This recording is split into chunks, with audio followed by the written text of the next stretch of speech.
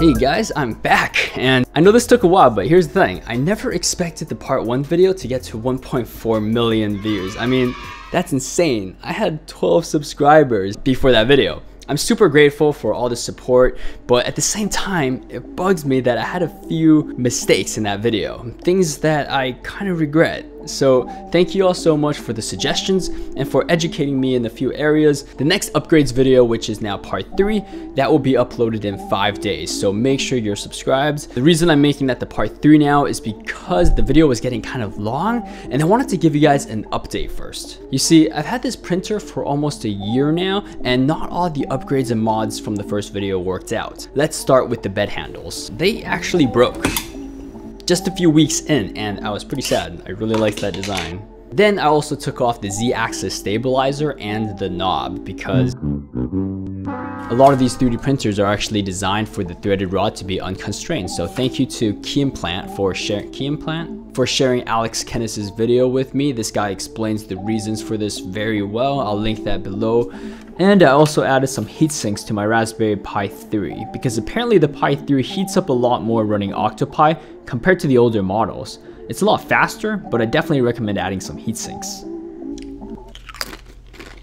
There are also a few changes I made to the actual mods. Alright, so first thing, a lot of you guys really liked this light design. I got these LED lights a couple years ago on eBay and they don't actually sell them anymore. So I decided to redesign it with these newer lights. They now sell these on Amazon and eBay. The design is basically the same. They're just a little bit more compact and rectangular instead.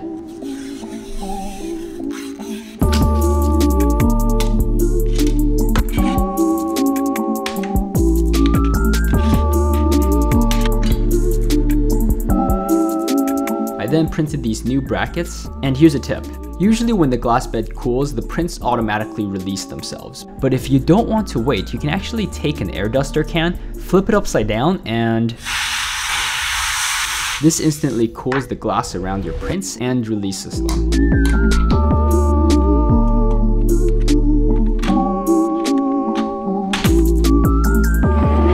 Unfortunately, there was a logo on these lights, and I don't like that very much.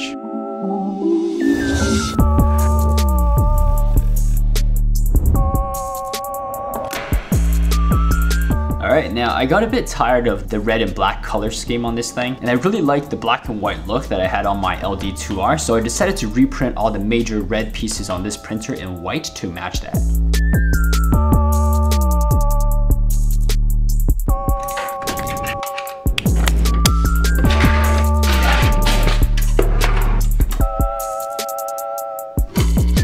Now for the bed leveling knobs, I also found 3D models for similar ones and I was able to print those in white.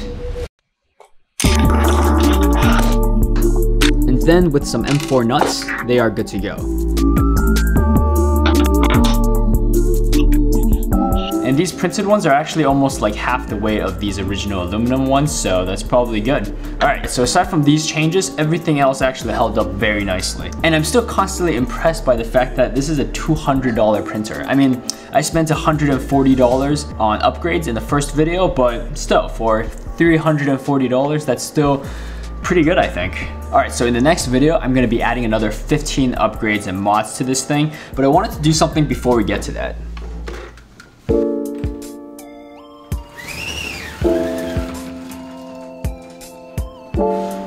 I want to answer some frequently asked questions. Alright, so I am in a long distance relationship with Creality. They sometimes send me free stuff and I am in their affiliate program. Now, everything you're about to hear though are my own honest opinion and they're not paying me to say anything. And I did buy this 3D printer like months before this whole relationship even formed, so I just wanted to be completely transparent with all of you. Back to the Q&A. Starting with the big one. Why did I choose the Ender 3? Well, I've already kind of talked about it in the part 1 video, but it's completely because of the community around this printer. I mean, I don't think there's a single other printer brand out there that has been as hacked or modified as much as the Ender 3 has. I've seen people convert these to be direct drive, coreXY, convert it to print larger, print with nylon, and even chocolate or frostings, used as a pizza dough heater, quick release interchangeable tool heads, converted to do simple CNC milling, laser engraving, plotting, tilted setups to do automated printing, and even the foldable setup for easy storage. And the list goes on and on. People have done some insane things to this $200 printer. And sure, if you're an expert, technically speaking, you can make these upgrades and mods to just about any open source 3D printer brand out there. But if you're an amateur like myself who can't quite figure it out on your own and you want to learn these things by following existing tutorials and documentation from others in the community, well then the Ender 3 is a great option for you. I mean, there are just so many awesome people in this community sharing their knowledge and experiments. And if any of those guys are watching this video, you guys are beautiful. Alright, the next one is, why did I choose the Ender 3 Pro? Why not the Ender 3 V2 or just the stock Ender 3? Honestly, it's because when I bought the Ender 3 Pro, the Ender 3 V2 was sold out. It looked like a sweet printer though, and I actually just recently bought one for my dad, and I'm pretty jealous. It looks great. Another question I get very often is, why spend the time and money to upgrade this printer when I can just buy a better printer, a more expensive one? It's a great question, but here's the thing. Even if I was to spend thousands of dollars on the printer, I will probably still find a way to modify it in some way. I always end up finding a way to customize and just upgrade any of my tools, no matter how expensive they are. But better also depends a lot on your needs, right? Sure, it might make sense for you, but for me, when I first started all this, I wasn't even sure if I was gonna be 3D printing that much. It was just a hobby. So the fact that it was such an affordable machine made it a lot easier for me to make that choice. But if you're certain that you're gonna be 3D printing all the time and you have a higher budget for this hobby or potentially even business, well then sure, definitely go and buy a better printer. There are definitely some expensive ones out there that are pretty good.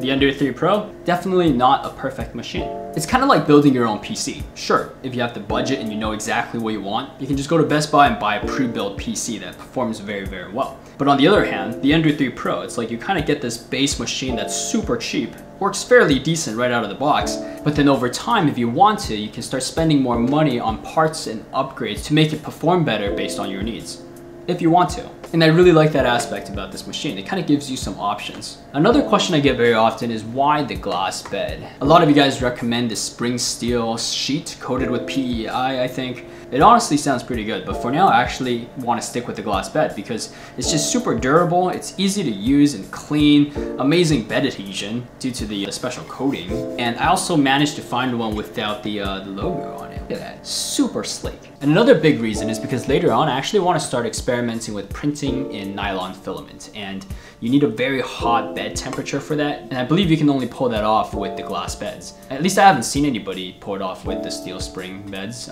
Maybe I'm wrong. Let me know if I'm wrong. And the last question I get a lot is, can I share my print settings with all of you?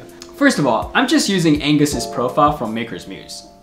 I make minor tweaks to it from print to print, but it's more or less the same. I think what you guys are really interested in are the support material settings I use, and mine are definitely not the best ones. The trick is to always just modify it and tweak it depending on the model you're printing. For the Bernie Sanders print I did that turned out fairly successful, I modified those settings 3 times before I got it perfect. If you guys want it so badly though, I'll have it up right here. Just copy those numbers. But just know though, these are definitely not perfect. I recommend tweaking them based on the model you're printing for the best results.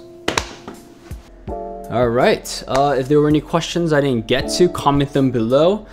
If not, thank you for watching, and I'll see you guys in the part 3 video in about 5 days. If you're watching this in the future, I'll put up the video right here. All right, see you guys.